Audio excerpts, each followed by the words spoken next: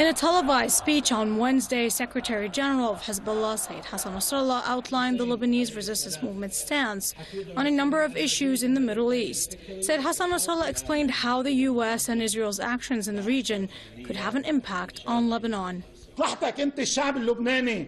Through the deal out a century, America is trying to strengthen Israel. So can we say we have nothing to do with the deal out a century as we enter an era of a struggle for oil and gas and water?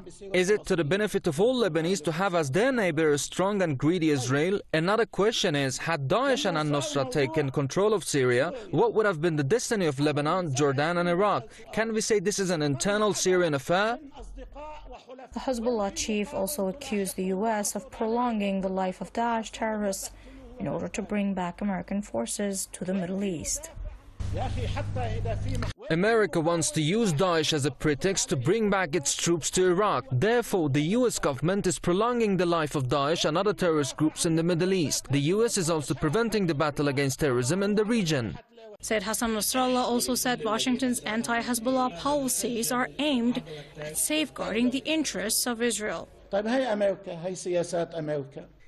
This is America and its policies. Where it sees a resistance fighter, it enforces sanctions on him and pressures him and assassinates him. It blacklists whomever it sees as a defender of sanctities and dignities of its nation. Where is the so-called U.S. friendship towards our states when it only ensures the interests of Israel?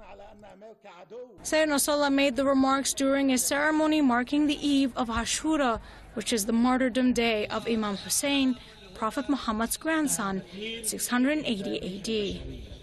What happened in Ashura helped the resistance to face Israel and ISIS and let them win the fights and be in victory, of course. For Lebanese Muslims, participation in the Muharram morning processions is a way to hold dear the memory of the grandson of Prophet Muhammad, who is a symbol of resistance against oppression, and to remember the sacrifices he made in the Battle of Karbala.